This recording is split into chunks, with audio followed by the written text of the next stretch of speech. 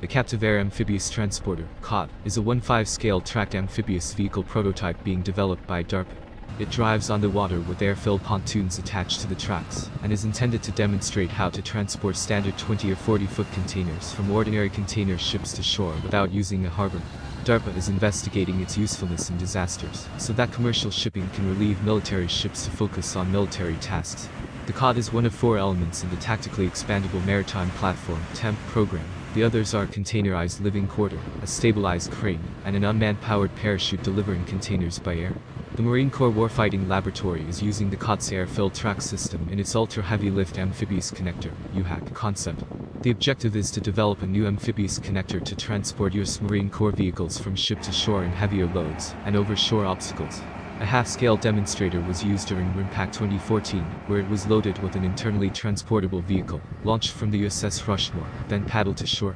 The demonstrator was 42 feet 13 meters long, 26 feet 8 meters wide, 17 feet 5 meters high, weighed 38 tons, and traveled at 4 to 5 knots on water. The hull was made of aluminum, with a small pilot house mounted on the boat.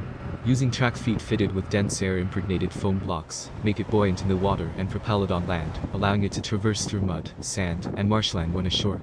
This made the demonstrator's ground pressure about 1 psi, compared to 9.7 psi for the amphibious assault vehicle. The full-size UHAC is planned to be 84 feet 26 meters long, and up to 34 feet 10 meters high.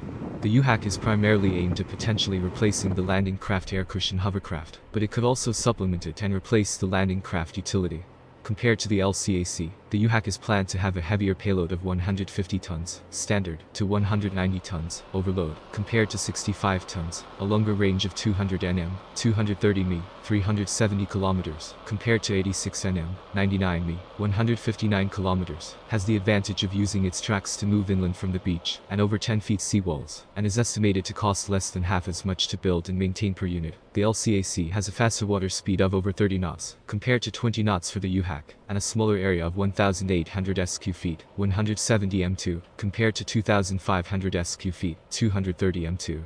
The UHAC would be faster on the water than the OV, and could even transport them to get closer to shore or carry up to 3 M1 Abrams tanks. A production version would be survivable with a lower profile, armor, and armament. The concept for the UHAC began in 2008, with the goal to design an amphibious vehicle with low psi.